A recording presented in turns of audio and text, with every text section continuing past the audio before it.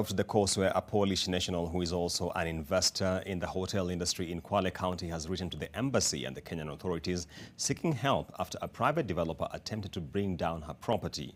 The proprietor of the Sonrisa estate alleges that the developer, who also claims to be part of the property, sent bulldozers in the wee hours of the night to demolish a section of the hotel over a boundary dispute.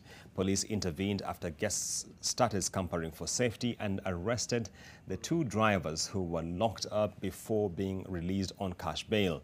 They have since abandoned the bulldozers on site under a watchful eye of armed policemen.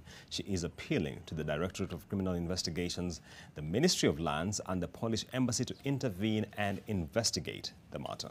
When we were buying the shares of estate Sonrisa, we also employed legal firm and we did the due diligence, and we do believe we follow the law and we did everything according to the provisions of Kenyan law.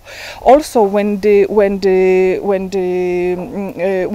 trouble started, we review again everything what was done so far. We invited independent surveyors and government surveyors also to review once again and to check whether we are in the right position and occupying the right property.